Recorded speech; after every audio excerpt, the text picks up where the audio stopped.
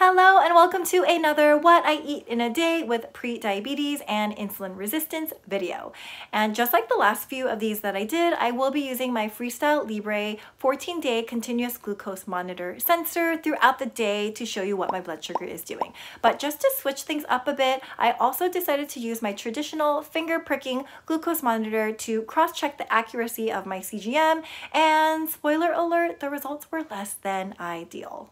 I was feeling pretty disappointed with how my CGM was performing on this day, but I'll go into that more in the video.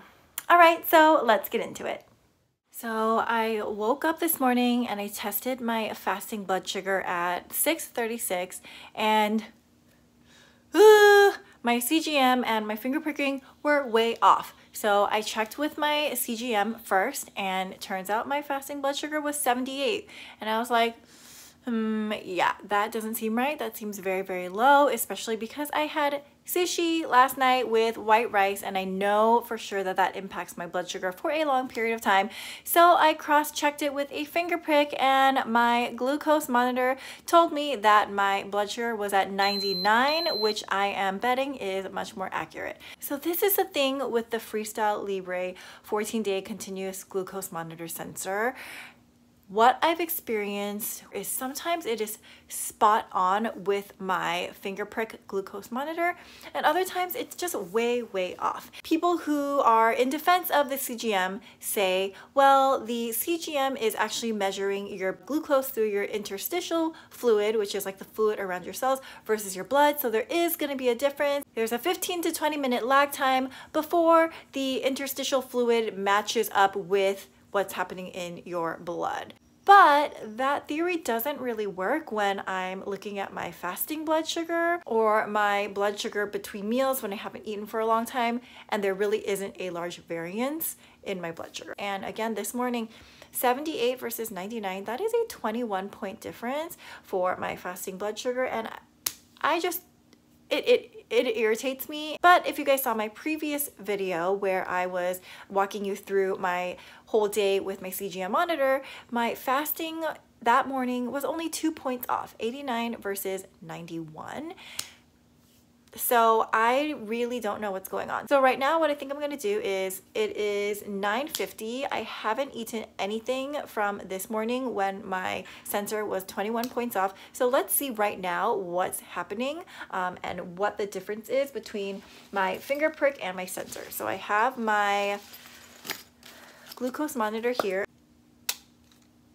It's just I don't understand why it can be so accurate at sometimes and so inaccurate at other times. Okay, so my glucose right now is at 97, and let's see then what my sensor says. All right, so it looks like my continuous glucose monitor tells me that I'm now sitting at 86, which is 11 points lower than what my finger prick has told me. 11 points I think is a little bit more acceptable, but 21 points first thing in the morning, it just, it's too big of a variance. And if I looked on my actual graph and I saw my blood sugar like going like this to try to stabilize, that'd be another thing. But my graph was flat, which means I don't know why the CGM is being so inaccurate.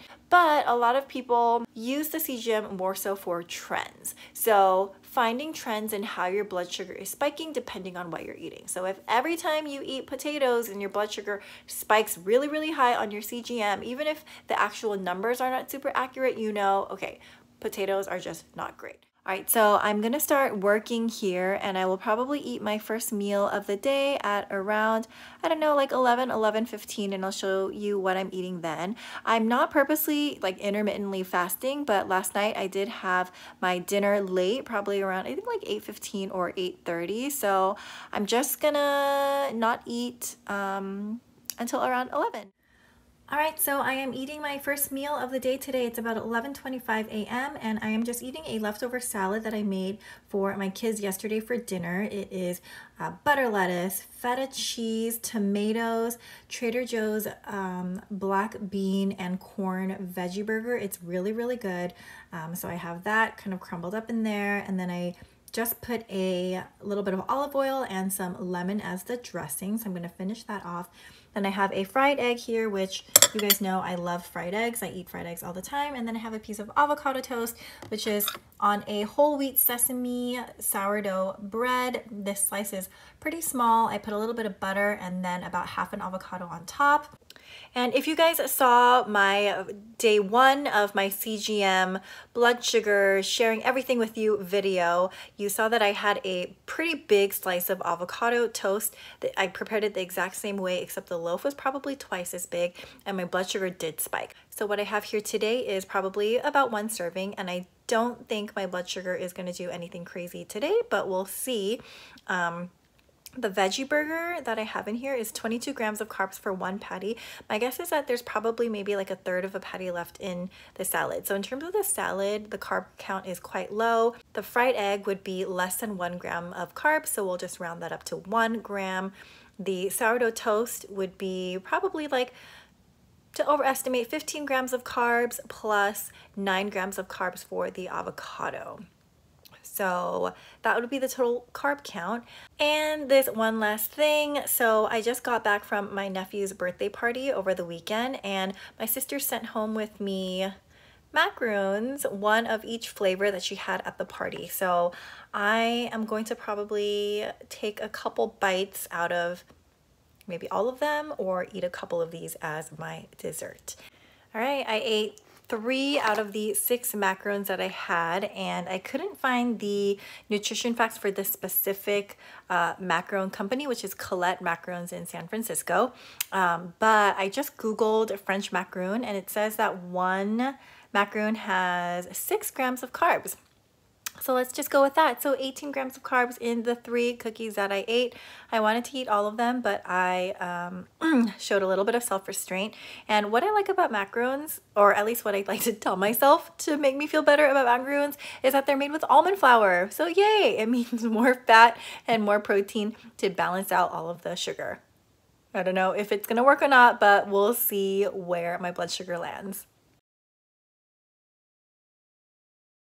All right, so my continuous glucose monitor says that I am at 118 here. So 118 versus 139 is a 21-point difference. But you can see on my graph here, it says that my blood sugar spiked up to probably, it looks like 140. That's where I set like my top limit. So the top of that green line is 140. So maybe that means that I spiked up to like 160 after eating that meal. I don't know. I'm gonna keep cross-checking my scans with my finger pricks, but at this point, like today, it looks like I just have to add 20 points on top of all of my readings. I know, and you know, that macarons is not something that I really should be eating regularly as somebody who has insulin resistance, but I'm trying to stay away from using the language of should or shouldn't, because in my mind, it really messes up kind of my headspace in terms of my relationship with food. So I really am trying this new thing where I'm trying not to be so restrictive with what I'm eating, especially as somebody who is not diabetic. I've had an A1C in the pre-diabetic level, and for sure I do have insulin resistance, and I was diagnosed with that after a glucose tolerance test / insulin, what is the Kraft assay test, where they measure your insulin levels along with your glucose after drinking a glucose solution. So based on that, I am definitely insulin resistant. I have also had gestational diabetes twice, so definitely I do have metabolic dysfunction. So I know what I, again, should and shouldn't be eating, but I'm trying so hard to not be so restrictive in my diet at this point right now, because it literally drives me insane. All right, so I am 2.5 hours post the meal that I had, so I want to check my blood sugar again. So 2.5 hours in, I am at 110 according to my finger prick. Let's see where I am with the CGM. And just a note, I have been working today, so when I work, I'm just sitting at a chair, not really moving. Because I'm not moving around after eating, my blood sugar looks like it's more elevated than it would be usually. So just keeping that in mind. All right, so my CGM, check. And my CGM says that I'm at 90. So 110 versus 90, 20-point difference. It seems like my CGM has been reading consistently 20 points lower all day today. So again, frustrating. But according to my graph, it looks like it peaked and then it's coming down within a reasonable amount of time. So I guess that's okay. But again, for the rest of this workday, I'm just going to be working, which means I'm not going to be moving around like I would usually like to do. So it is what it is. That's what happens when you have work. You have to sit there and move minimally, which means higher blood sugar. So I just checked my blood sugar now. It's been a few hours since I've eaten and my continuous glucose monitor says that I am at 86, which based on the patterns that we've discovered today, I'm probably somewhere between 96 and 106. So there is that. And I wanted to share with you guys this resource that I discovered online. It's called the Stanford Cares Guide to Asian Nutrition, Lessons and Carbohydrate Consistent Recipes Curated for Individuals with Diabetes and Pre-Diabetes from Stanford Medicine. And it's really, really cool. It's basically an Asian diabetes cookbook, which is what the file name is called. It's 70 pages worth of information like carb counting, what does one serving of carbs look like in the form of rice, in the form of ingredients that are typically used in more Asian cooking. And this Asian diabetes cookbook is basically a compilation of different diabetic friendly recipes that different Asian dietitians have contributed. And there are recipes like banh mi sandwiches, paneer frankie, eggplant adobo, chicken bento, Vietnamese spring rolls. So it's really, really interesting. I'll probably try out maybe a couple of these recipes to see if they are tasty. So I wanted to share that with you. In a little bit, I am going to be preparing dinner. And for dinner today, because I was away for the weekend and wasn't able to go grocery shopping on Mondays like I usually do, I'm just gonna raid my fridge. And I think what I'm gonna do is a chickpea pasta with chicken meatballs from Trader Joe's. These are new and I'm excited to try them. I'm gonna bulk up the pasta with some spinach for some fiber and add some cheese, of course, for fat and protein, and I think it will be a pretty balanced meal. So I will check back in with you guys after I eat that. Oh, and so what I'm going to do is I'm going to eat a tiny sliver of apple that my son had left over from yesterday that's in the fridge right now.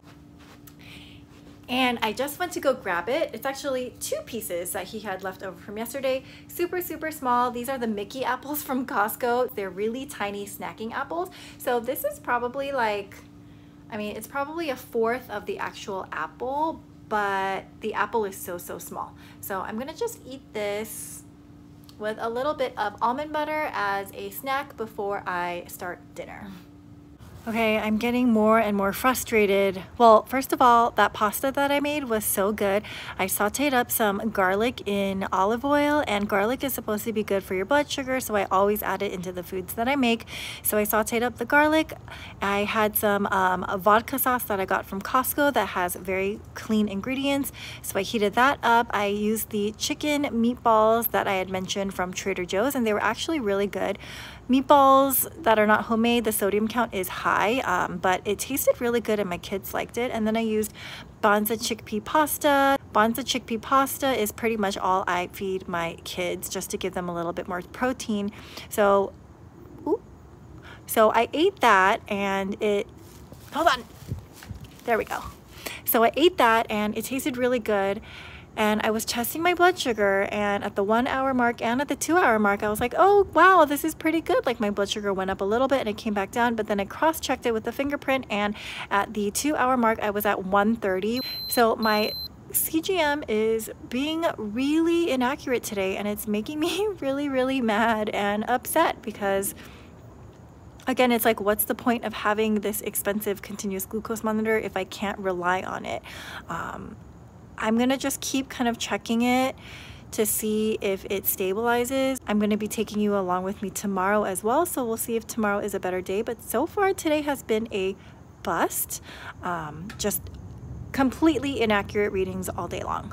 I forgot to mention one last thing. So in addition to the pasta, I forgot that I know why my blood sugar was very high at the 2-hour mark. So I ate some of this taro cake bread bun that my mother-in-law gave me.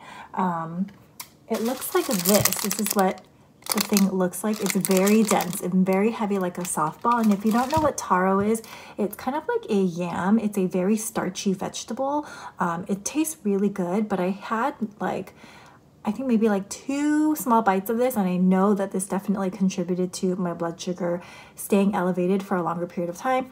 I also ate like 4 pieces of fried pickle, which, you know, obviously battered and deep fried in a inflammatory oil, also did not help with my blood sugar. So, wanted to mention that. I know again that I'm eating things that will definitely raise my blood sugar, and I'm trying to figure out what the balance is for me, and I don't know what that balance is yet, of trying to be mindful of my blood sugar but also not driving myself completely insane. So it's a work in progress. I think there's going to be ebbs and flows. Sometimes my meals are really, really great, and other times they are not, like today for dinner. So again, I just need to figure out like what it is that I want to do and need to do for my mental and physical health. So as you guys saw, my CGM was pretty much giving me inaccurate readings all day long. And for someone like me who is really focused on the actual numbers, I ended the day feeling pretty disappointed. And so as a result, I decided to take a break from filming these what I eat in a day with prediabetes and insulin resistance videos with the CGM, because 1, I didn't want to feel like I was giving you all an inaccurate presentation of what my blood sugar numbers really look like, and 2, I didn't want to have to keep cross-checking my numbers with the traditional glucose monitor in order to give you all those more accurate numbers. So I'm just going to take a step back and regroup. And I know this sounds really dramatic, but I just wanted to rip the sensor off and throw it away. I didn't, but that's how I felt. But despite my blood sugar numbers not really matching up, I hope that this video was helpful to you all, even in the smallest way somehow. And if you haven't subscribed to my channel, please go ahead and hit that subscribe button so that you don't miss any upcoming content. And if you haven't checked out my channel, I have blood sugar experiments, I have healthy recipe ideas, so go ahead and head over there if that's something that you're interested in. All right, thank you so much for joining me today, and I will hopefully see you all next time. Bye.